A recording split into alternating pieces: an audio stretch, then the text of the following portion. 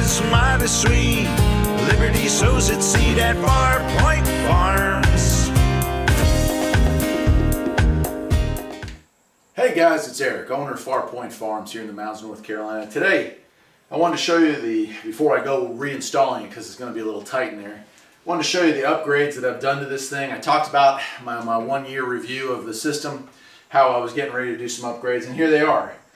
And it's a mess, but I'm going to take the camera off the tripod and show you how each of these things work, and how actually this is a pretty fairly decent, clean install that's going to give me both the off-grid function and now a grid tie function. So I'm going to be able to save money year-round while also moving more and more and more off the grid.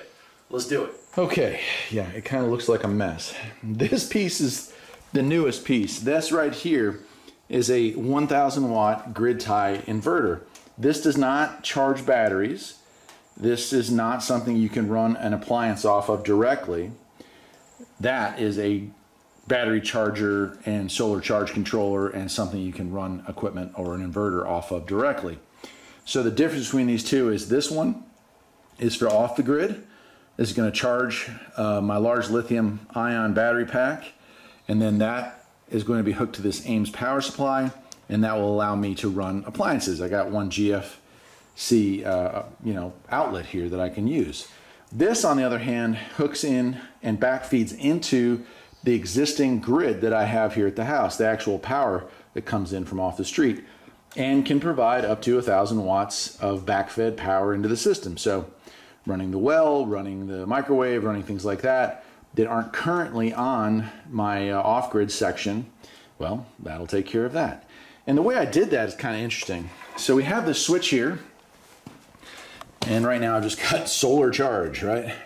It has an off, it has a 1, it has a 2, or it has a both position. So I can charge the battery and run the off-grid stuff while also using any surplus to backfeed the grid. So it's really kind of a best case scenario. If I want to run the AC at the house, I could switch it off, take the off-grid out of the solution and just run the grid tie, 1,000 watts, right? So that's pretty cool. Power goes out, well, switch it over this way, and now I've got it completely running off the grid and off the battery and off the solar.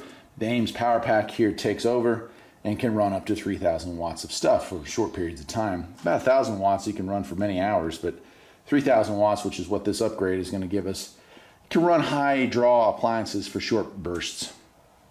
Behind it, there's a lot going on. These wires here, those go to the solar array.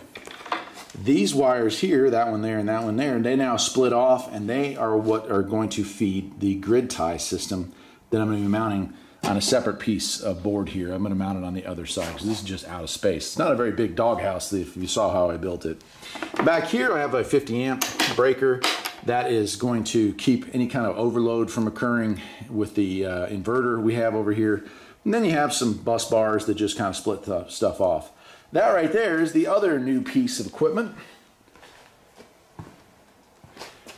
And that is this. This is a battery monitor. So I haven't really had a way of keeping track of state of charge as well as I would have liked, because all I have is a voltmeter hooked up to it now, which works, by the way. It actually works well. But it's nice to see how many watts are coming in and going out of the battery. So I added this shunt and this, and I'll be mounting it somewhere inside of there to allow me to have a better idea of what kind of power consumption is going on.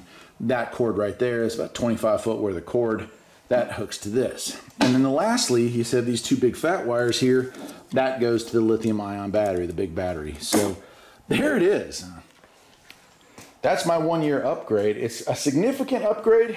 The wiring is all the same. The solar panels are all the same. The charge controller is the same. That is new.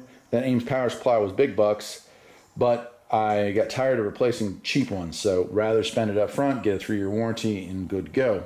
That was not expensive. It was about the same cost as your solar charge controllers are going to run you. But it allows me to soak every penny out of this system and save every penny I can, which is really what the point of this is. It's moving off grid, but in the meantime, I want to be able to have this thing pay for itself sooner rather than later. And while our power supply or our power bill has gone down about 30% since installing this, I'll bet it will go down even farther now that we're able to use every last drop. So I'm going to install this. I'll make a separate final video of the upgrades I'm doing this summer. I'll show you it all hooked up and running. And then maybe next year, year two, I'll do a review. I'm hoping by the end of next year that this will have paid for itself and it'll be time to spend some more money and get us an even bigger system. That's it for now though, my friends. Take care.